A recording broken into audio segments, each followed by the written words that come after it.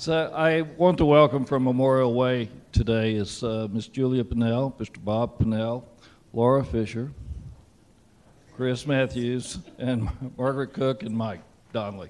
Thank you all for coming up. And here's the proclamation. It's the official proclamation, and it's for our Fallen Law Enforcement Officer Day. And it's a tragic day, but it's also a day that we want to memorialize.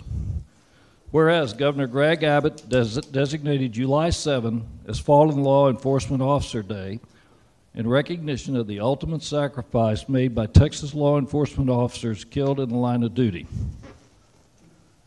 Whereas July 7 is the anniversary of an ambush-style attack that took the lives of 5 Dallas officers in 2016. This was the deadliest attack on U.S. law enforcement since September 11, 2001. And whereas it is our officers who put their lives on the line for us every day to ensure our safety and well-being, we must stand in support of these brave men and women, and their sacrifices must be remembered. Now, therefore, be proclaimed that I, Jim Jarrett, Mayor of the City of Granbury, Texas, do hereby recognize July 7, 2023 as Fallen Law Enforcement Officer Day in Granbury, and ask that all citizens take a moment to honor the memory of these fallen heroes who died in the line of duty and to pray for their families and communities. It's given under my hand and the seal of the City of Granbury on this 5th day of July 2023. Jim Jarrett, Mayor. Thank you for coming up, and thank all of you gentlemen in the back. That's, I think this is time for applause.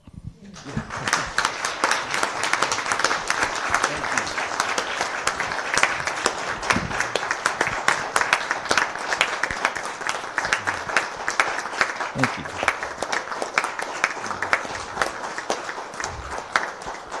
We can't say thank you enough, and we can't say it too often.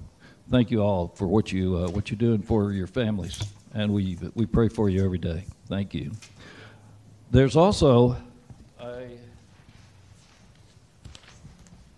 an additional ceremony will be held on the day of July the 7th here at Memorial Way, and let me give you the invite to that, because each and every one of you are invited. It's Texas Fallen Officers Ceremony. It's Friday, July 7th.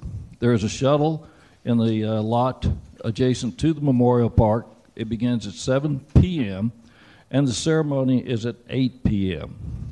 It's hosted by these folks right up here, the Friends of Memorial Lane, and our own Pro Tem Mayor, Trish Reiner, will be the speaker for that event. So.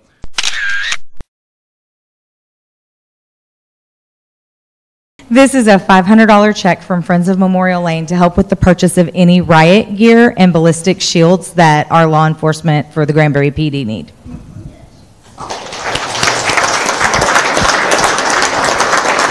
Thank you. Thank you, Memorial Way. Thank you, guys.